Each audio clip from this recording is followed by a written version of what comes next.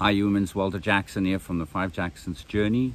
This week we're camping in rural Alabama near a place called Double Springs. And because we love camping so much, I thought this week I'll make a video about the different types of camping we've done around the world. We spent 8 years living in Europe where we camped quite a bit, and we camped from childhood in South Africa. And now we are living full-time in an RV. So if you're interested in learning more about camping in Europe versus camping in South Africa or camping in the US, stick around and we will show you how we've done it.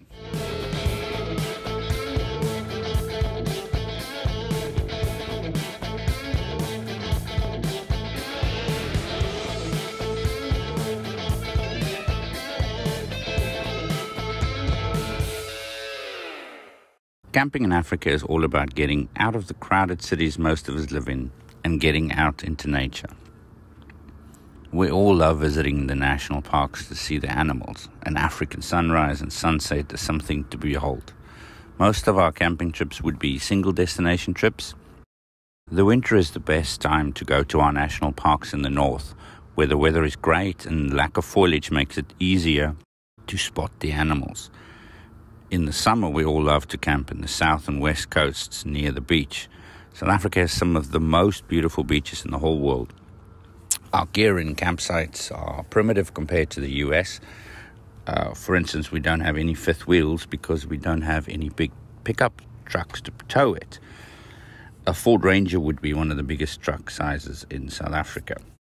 As a kid, our family used a Nissan Champ Bucky with a small trailer to put the tents in. It was one of the smallest trucks ever made in the world. We sat in the back on travel days, something that's still legal even today. When I was a teenager, my parents upgraded to a Ford Ranchero truck and a caravan. I just loved that, the look of that truck. And I spent many holidays camping in Africa with my family. It's what started my love of being outdoors, and it's why I still camp today with my family. Hundreds of thousands of people visit South Africa every year, and many people camp in the national parks. If you stay close to the ranges and act with precaution, the only danger would be the animals. So don't leave anything out that would attract predators. You don't want to end up and wake up like these people. In Europe, we camp to see all the amazing sights. It's such a diverse continent with natural beauty and so much history and culture. It's also much safer from criminals and predators, so you can go nearly anywhere in Europe with a tent.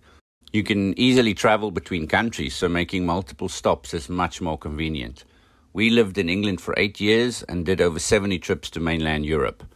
Our longest camping trip lasted several months. We lived in tents full-time with our infant boys aged 3 and 1.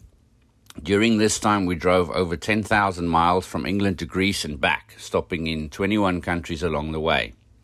Our setup was about as basic as you can get. I turned an old Volkswagen Estate into an RV by adding a roof box and bike rack.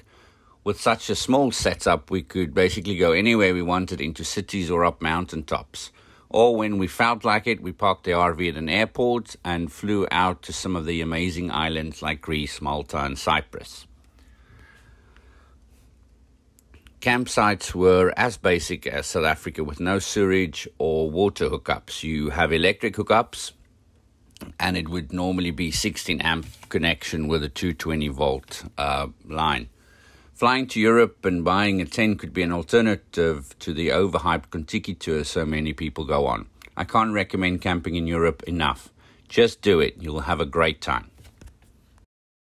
The US is unique in the way that it's set up for camping and RVing across the whole country. There are thousands of campsites in national, state, and county parks, as well as private campgrounds. There's also thousands and thousands of miles of open road that you can go and explore with amazing scenery. The price is as diverse as hotels. You can camp for free on government land, usually for 14 days at a time. And this type of camping without hookups, it's called dry camping or boondocking.